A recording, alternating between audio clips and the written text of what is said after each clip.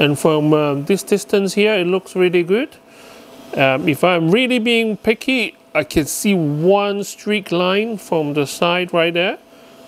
So I have my ice cube maker here, just a standard plastic box. I have it as wide as what I'm going to use. So today I'm going to use a sponge brush. I do have a few roller which is on order for my DIY experience when I need to do gloss. My handiwork is not that skilled, so I always leave a brush mark behind. So roller really helped me with gloss paint, so hopefully that will help me with this powder mixture as well. So here is my last batch. They do dry out, but I guess if there is enough water in there, then they won't set solid. This is actually the last batch of my mixture, so there is glue inside, so eventually when all the water is evaporated, they will set. And this is not exactly an airtight container. At some point, I do need to top up. So this is a chance for me to show you how I do this. Titanium dioxide powder. They sometimes come in food grade, sometimes come in bulk. I'm just using a bulk one at the moment. Now I'm not going to sieve it out or anything like that because I know this batch is actually quite a fine micronized powder. So I've got a cup here. I'm just going to fill it to the brim. So this is by volume, not by weight or anything like that. And it's not like cooking or baking, so it doesn't have to be that precise. So here I have 1 cup of titanium dioxide powder. And next I'm going to use the glue. So this is, they call it school glue, but I think it's just soluble PVA. And here, so I'm going to give a good mix because they do separate. And this one comes in a nice squeeze bottle. And I need 1 cup.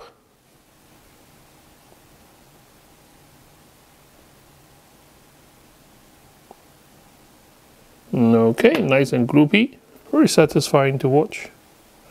But anyway, I don't have all night, so what I'll do is as neat as I can be. And now you need water. So 1 cup, 2, and 3 cups. So 3 cups of water, 1 cup of titanium dioxide, and 1 cup of glue. If you do this in a watertight jar, you can actually shake it about. But since my ice maker box here is not watertight, I couldn't do that. So now you have a kind of a powder and water mixture. It will take some time for the glue to be diluted with the powder mixing, so you just have to take your time. Last batch I didn't use any fairy liquid, but let's add a drop of detergent and then give it a good stir. No, there's some lumps in there. So now I'm going to move on to my wider brush. This is the actual brush that I used to use it to paint the tiles. And you can see it's really runny, and this is exactly how you want once you paint on your tiles, because all you need is like one or 2 brush stroke of titanium dioxide. You want to coat the tiles but without the streak marks. The streak mark can show up on the final product. Load some of this titanium solution on it and then just brush away. I usually start in the middle and then go back up. Make sure all the way to the edge, because you never know what you go to laser on the tiles. You might want to laser something which is all the way from the edge to edge. And that's it. If you put some color dye on it, then you can see where you painted. So I can see the reflection of the light. So I can see the tile is actually coated. I am actually doing some experiment today with you guys. This is 1 coat at the moment. They do take some time to dry, depends on your humidity and temperature. So my studio here at the moment is 60% humidity. It probably take a few hours to dry. I usually leave it on top of my solar inverter where there's a constant heat, and that tends to dry it out a lot quicker. You can use like heater and dryer, but to be honest with you, I'm not doing a big production unit here, so I'll probably just leave it for now. I do have a few that I have prepared earlier. So obviously if the tile is wet, then you can't touch them or anything like that. But because this is PVA glue, mixture, once it's dry, the coating tends to stay on the tiles quite nicely. So you can touch it and nothing is going to come off it. And got 2 tiles here. Now this is the part that I'm not sure if you guys can actually see from the video. So this one here is a vertical brush mark, and this one has no brush mark. The reason is that my tiles is actually quite wavy on the surface. It's not a completely flat mirror surface on the white tiles. Sometimes they have ridges on them, and this particular type of tile, the ridges are running on the vertical side of it. So if I do the brush stroke like I did just now, it will really show the stroke marks. So you can see some of them are showing here. So some low marks, some high marks there.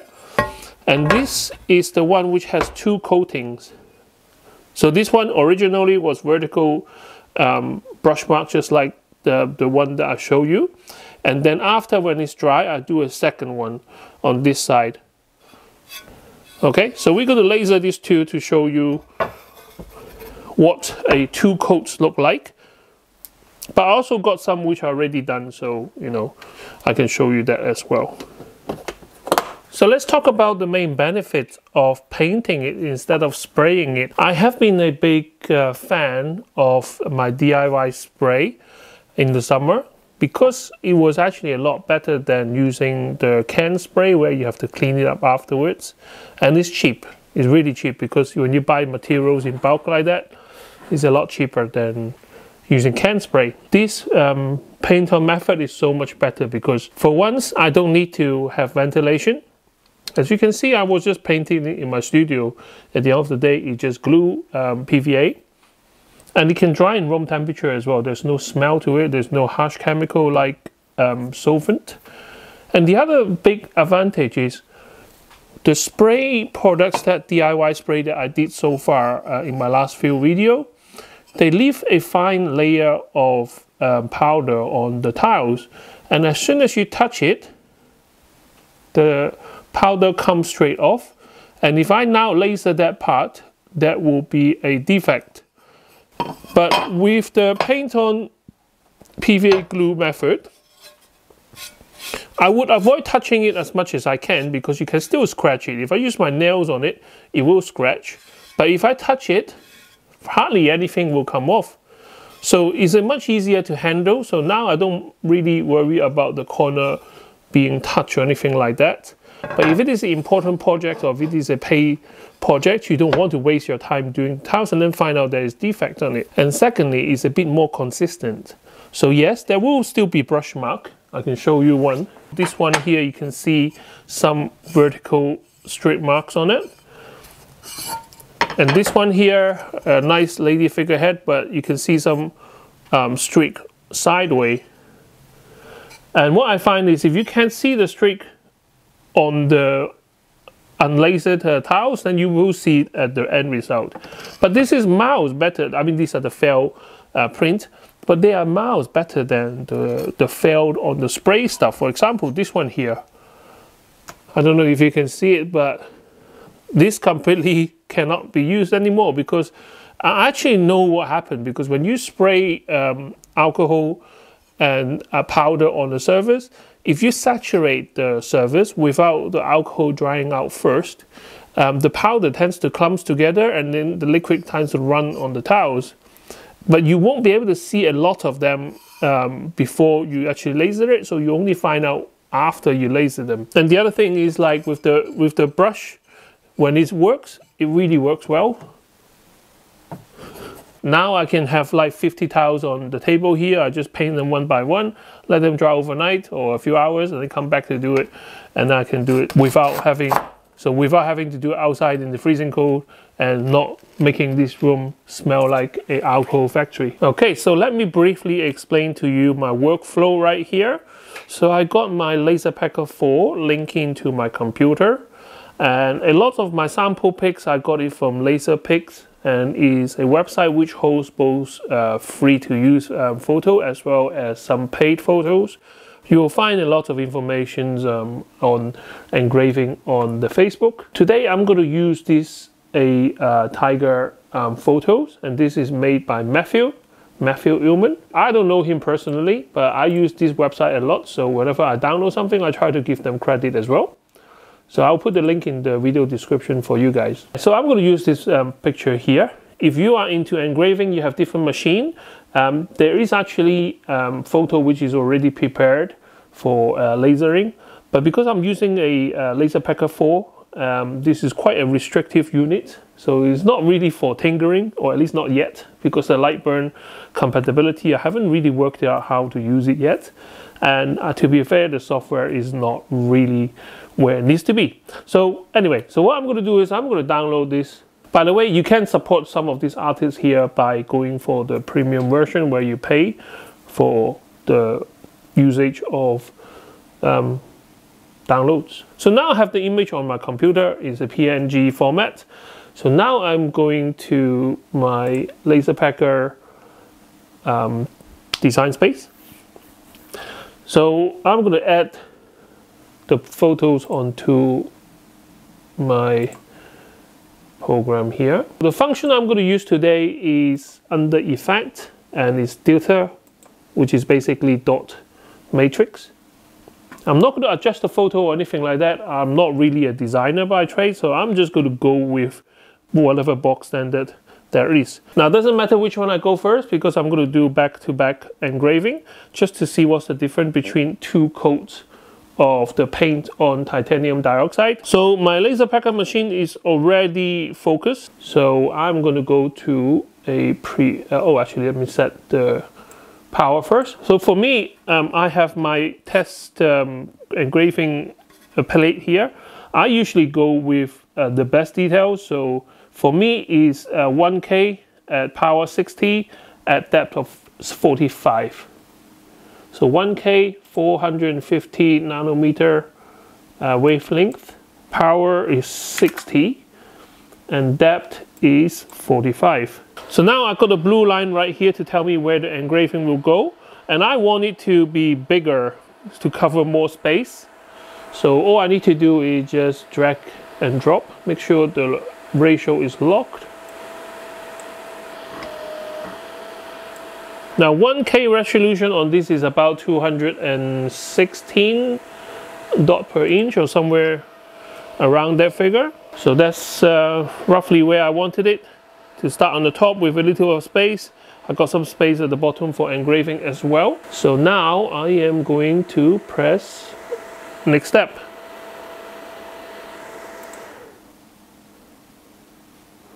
Alexa, turn on extractor fan. So now what the computer is doing is sending the file onto the memory of the LaserPecker 4. So the computer will work out what needs to happen to engrave. As you can see, the laser dot kind of firing on and off while it's moving. And that's how you create the laser picture.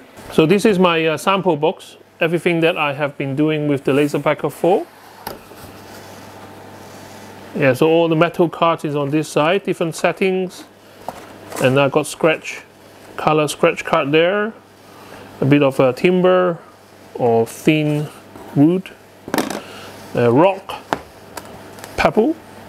And here, this is one thing. So, you know, fail prints, not fail prints, I do keep them all, because this is a learning process.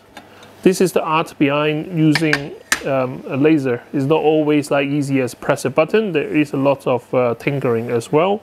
Fail prints is a very good way to learn. LaserPecker really need to, you know, get the finger out of the bottom and create some kind of material test, just like Lightburn. Lightburn actually have this kind of a material test built in the last 9 months or a year.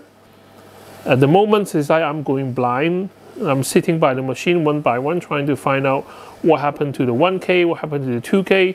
2K does give me a lot more resolution. You can see the viscosity is really, really clear.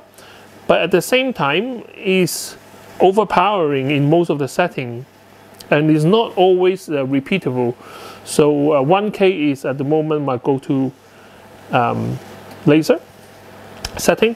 And the other thing is this LaserPecker 4 has 2 wavelengths. So 450 and infrared 1062 or 65, 64. But for some reason, for the higher wavelength laser, it always come up gray, not black. I mean, yes, this one does have a lot more details. You can see the shoulder. Please keep your eye on the shoulder. Yeah, so you can see on the shoulder, there is a lot more details compared to the 1K, but it's just too light in color. Okay, so that is 98% now, and it's just over 40 minutes. And here is the engraving. I have to say this is one of the best ones so far that I have done. I think it's another 10 or so more lines and we are done. And from this distance here, it looks really good. If I'm really being picky, I can see one streak line from the side right there.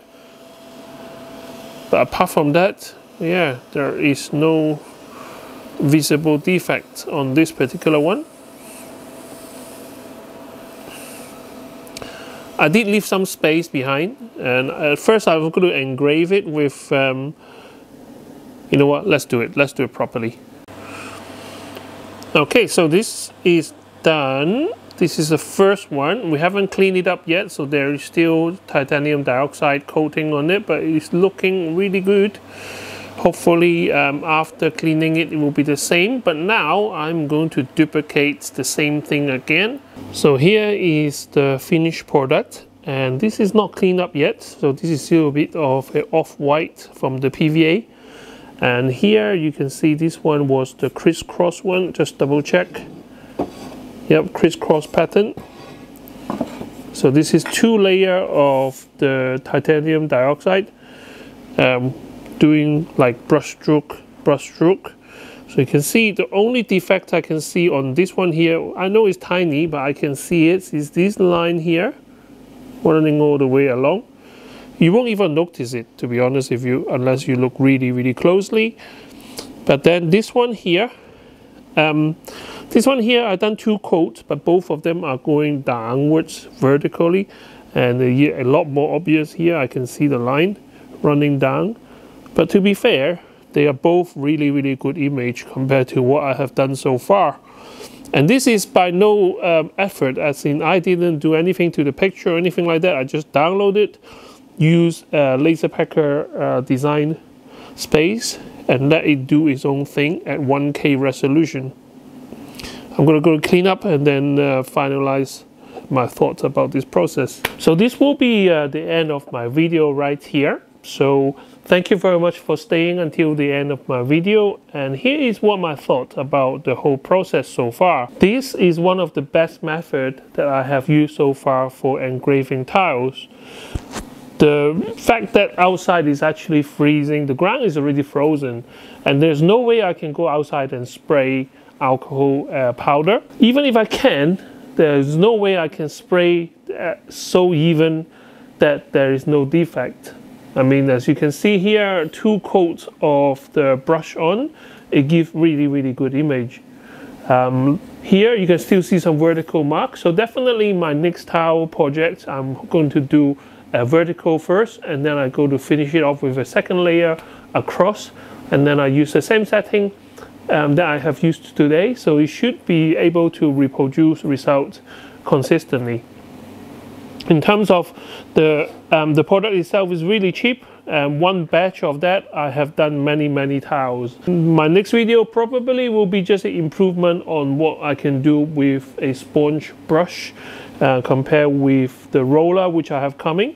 Like I said before, the roller really do help to sort out my brush stroke problem with gloss paint.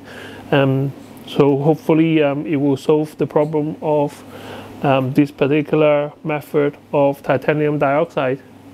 I really need to thank Nicky Norton, who invented titanium dioxide engraving on white tiles. You'll find him on the Facebook group. He runs his own Facebook group, and I'm still learning a lot every day from him and people who kind of design images and other lasers. I do look forward to testing one of those newer fiber laser. So I have done diode laser, I have done this one which is diode with an infrared laser, but I haven't really done a fiber laser yet, which should be able to do a lot more details than what I have done here so far. The LaserPecker 4, I cannot not mention about this company because I used the LaserPecker 1, LaserPecker 2. I skipped 3, so this is LaserPecker 4. They are so easy to use, to be honest with you, compared to other lasers that you have to build yourself. This one out of the box, screw them all together, put the parts together, and you can start engraving. This laser can do a lot more than this kind of a detail. This is the 1K resolution. If you look really up close, you can still see the individual dot. In terms of DPI, I think this is about 216 DPI. The next resolution is 2K. For LaserPecker 4, 2K is about 600 odd DPI, which the dot becomes so close that I can't get a clear image on titanium dioxide engraving. So it would be nice if there is a 1.5K, but the LaserPecker Design Space software is still not very adjustable. I will compare this with like maybe like iOS or Apple. They don't really let you have a lot of control over the software to fine tune, but at the same time, if you are not really into fine tuning, 1K is perfectly fine for making engraving like this. So I really enjoy engraving, and I really enjoy learning new techniques, and I really enjoy showcasing my products to you guys, so you guys can save a bit of time for learning from my mistake. So thank you very much for watching. I can't wait to see you next time with more interesting gadget. Bye bye.